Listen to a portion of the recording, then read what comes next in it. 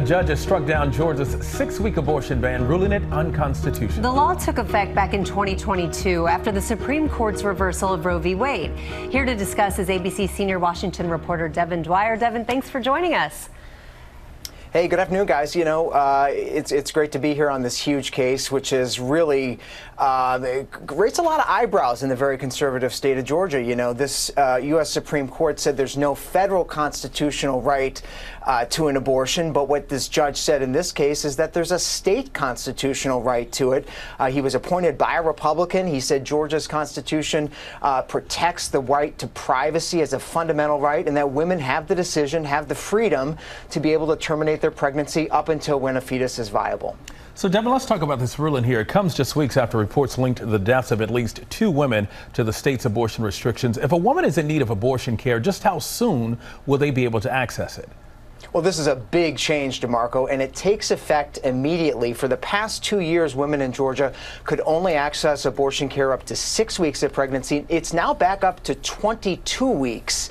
Overnight, several clinics told us that they plan to expand their abortion services immediately in Georgia, starting today, up within that legal limit of 22 weeks, which is considered when a fetus is viable outside the womb. Well, let's talk about this because Georgia's 6-week ban, we mentioned it went into effect about 2 years ago. It was signed into law by Governor Brian Kemp, who is a Republican. So how have other Republican lawmakers responded to this recent ruling? As you can imagine, they're blasting this ruling as an activist decision from a judge and his personal views. They are vowing to appeal it.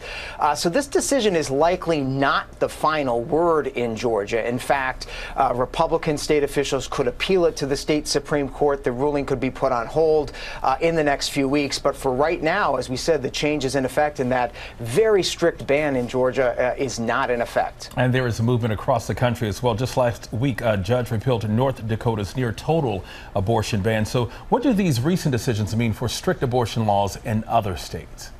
Yeah, North Dakota, another conservative state where a judge struck down this ban. Now, these state court rulings, DeMarco, do not apply nationwide. So what they do show us, however, is that abortion rights advocates are finding some success in challenging these laws under state constitutions. So look for more challenges in the 13 states where these bans, near total bans, are in effect, to focus on the state constitution. And we are also seeing a big effort right now to amend state constitutions, to put writing into those charters to protect a woman's right to end her pregnancy. Our thank you to ABC senior Washington reporter Devin Dwyer for that.